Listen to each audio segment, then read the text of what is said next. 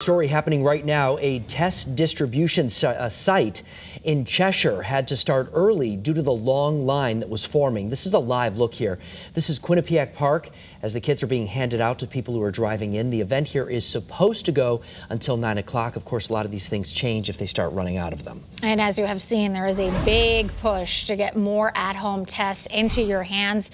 Towns and cities really all across the state right now spent another day holding drive-through distributions. In fact, Newington is doing that right now as well, and that's where Channel 3 Eyewitness News reporter Erin Edwards is. She is joining us live with a look at how things are going tonight. Erin?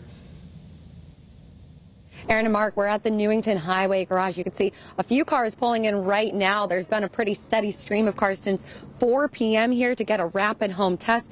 Now, take a look at this line earlier from Drone 3. You can see cars backed up all the way down to the intersection of Fenn Road and Cedar Street. Now, town officials say they have 1,500 tests to give away today, and the tests are limited to 1 pack of 2 tests per car. And you do have to show proof that you're a Newington resident.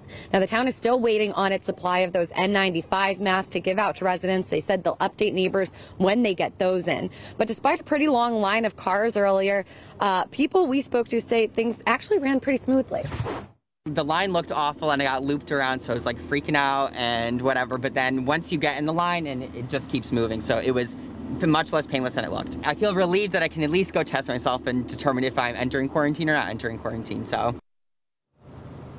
Now, tests will be distributed here until 7 o'clock, so about the next hour, or until they run out of tests. Reporting live in Newington, Erin Edwards, Channel 3 Eyewitness News.